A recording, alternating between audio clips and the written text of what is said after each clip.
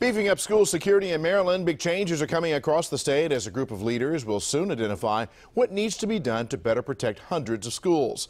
WJZ is live. Rick Ritter with more on the legislation that just passed. Rick.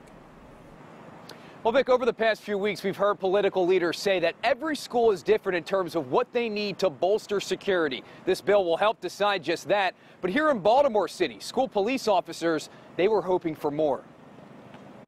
The heartache in Parkland, Florida, and here in St. Mary's County has ripped families apart.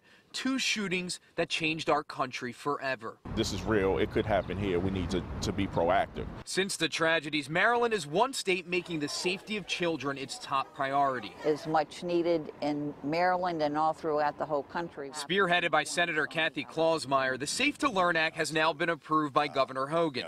Legislation that's designed to identify the resources and training students and teachers need, with a sub-cabinet working with each school individually. We must keep our children safe. We must let our parents know that we are doing our best to keep the children safe. But here in Baltimore City, school police officers were hoping for a change to carry their guns in school. That's a law that needs to be fixed. We think it's old. We have a chance to do it.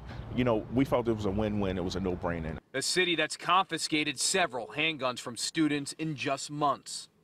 Unfortunately, Baltimore City, we missed a great chance to do something good for our students. Mayor Catherine Pugh. Well, I haven't heard that from the school police. What I do know is that the police, our school police, have guns. When they go inside of a school, there's a lockbox that they have to put them in. While the legislation has the state headed in the right direction, some in Baltimore City are calling for more. I think it would take a tragedy to wake up the naysayers to understand that this is a realistic situation that could happen here.